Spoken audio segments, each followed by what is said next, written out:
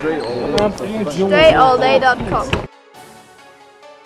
This is a simple drive off a one-hand under dribble. One of my favorite dribbles to use because defenders are not used to seeing that dribble, and usually will catch a defender frozen at least once a game if you use this bounce.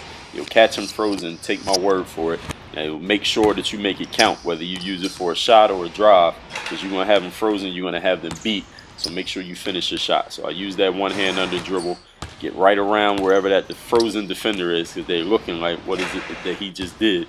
And then I'm driving into the basket, and of course you know what you got to do when you get to the hoop. You got to finish. So even if you don't dunk it, you lay it up, be able to finish with both hands, finish over the top, finish underhanded, finish off the glass, finish nothing but net, but make sure you finish.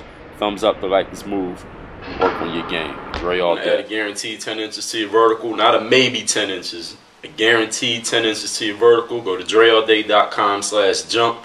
Get the jump manual. When you get it, I'm going to give you 5 free hoop handbooks or any free DVD. All you got to do is email me the receipt. DreAllDay.com/jump.